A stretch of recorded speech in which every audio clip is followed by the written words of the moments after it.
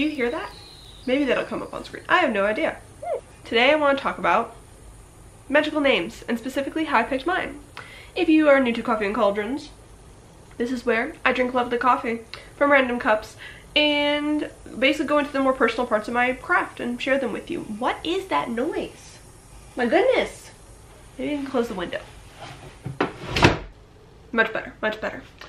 Anyway, let's talk about magical names and specifically how I picked mine-ish. So I've said before in other videos that I don't really feel the much need to have a quote-unquote magical name, as in a sense of I don't bring that name with me into the circle. I don't, if I even cast circle, I don't really like refer to myself as that as much. I'm not reaching out for a magical name to redefine or to put me into a new magical mindset or space, really. I see the use for them with other people's craft, but for me that didn't really vibe all that well.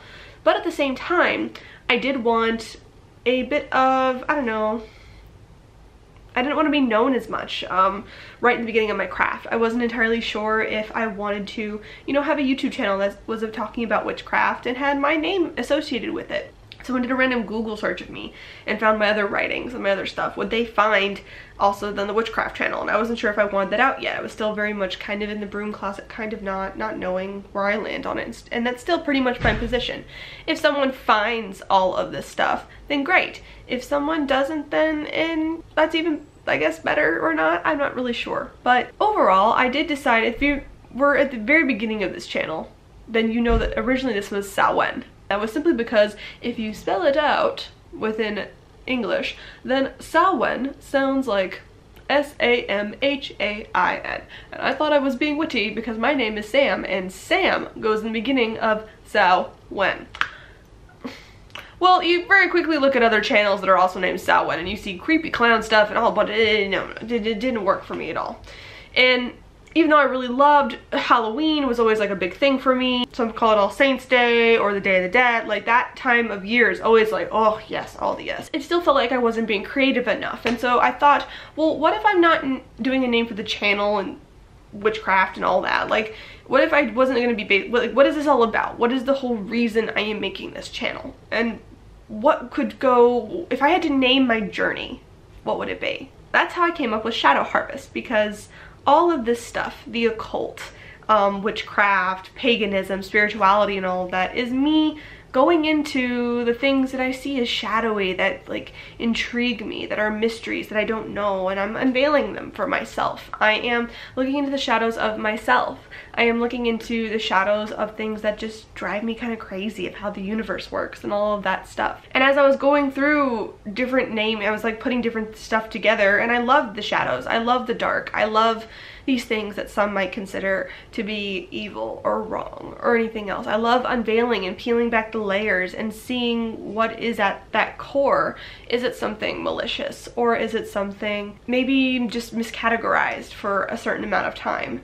And I love that, you know, people are so scared of shadows, but you need light to even cast a shadow. I love the idea of looking into them in depth and really seeing what's in there and harvesting them. And like that whole idea of, I'm not here just to read and explore. I'm also here to take things and to use things and hopefully use them to better my life, to look into other stuff and really find where things come together. And so Shadow Harvest seemed like a good name to pick for that. And that's eventually, it wasn't, I think I had like maybe Samhain for like a month or so on this channel, and then eventually became Shadow Harvest. And I really like, you know, I love how people on YouTube still associate people by their names, by their channel name, because it's almost like I'm being associated with the name of my journey as opposed to a name that works with me even magically. You know what I mean? My name is Sam, if anyone doesn't know that.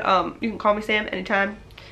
That works fine. Or you can call me Shadow. Cool, whatever. I don't really care what I am referred to as, but I like that my journey is named Shadow Harvest. And I kind of like being, in a sense, sometimes referred to as my journey now, where it's, since I know it is the name of my journey, even if no one else knew that, for me it is that, I don't know, it feels like a more substance-filled piece of myself. Like the idea that someone is looking into what I found when I came into witchcraft, and they're looking into the different things that I associate well with it, and they're looking into how I got in here and have at least poked around, maybe found this video or found another video on my channel and saw more what I was about, you know, Sam doesn't hold that. And I love the idea that names used to hold such meaning. Looking into the origins of your name and finding out what they mean, and looking into different ways that from different cultures and how a different sound can mean something else, different empowerments and what that meant. And so picking a name felt like something for me. That's where I was like, yes, I like the idea that I am choosing something, that I am getting to name a piece of this, even if it's not another name for myself so much. Because I like Sam. I've never been extremely adverse to my name. Samantha never really vibed well. Sammy definitely didn't. But Sam was always just, yeah, that's me. That's who I am. But a name for the journey really works well. I love that. I love the idea that that's all I'm doing is harvesting shadows and looking into them, peeling and using what works and casting aside what doesn't. And unveiling more and more and more of the mysteries of myself and of the universe and everything else. So that's how I came up with my magical name. Do you love magical names, or did you pick one for yourself, or are you kind of like, I don't know if I really vibe well with that? Leave all that down below. If you do have a magical name, how did you come to yours? And do you like the idea of it being another name for yourself, or are you more like me and like the idea that it's a name for your journey? All of that down below. Anyway, I make new videos every Monday, Wednesday, and Friday, and I will see you guys next time.